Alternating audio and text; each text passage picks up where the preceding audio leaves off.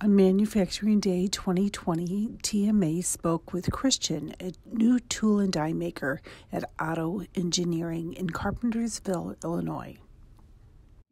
So I started my manufacturing career in high school. I did a precision manufacturing class all through my 4 years. And then my senior year, that's when John Lane came by. He said he was looking for somebody that was interested in working in the field, and I came into OTTO.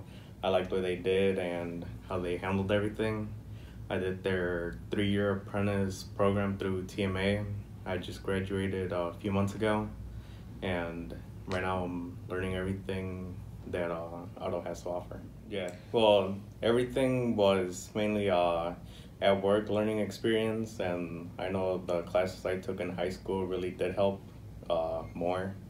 And what school was that? Background at Streamwood High School. Streamwood High School. And your instructor there, his name? Matthew Orbach. Okay. Well, I would really like to see myself further progress from the first year that I started to see how far I could get in 5 years. Pretty exciting projects that you're working on, right?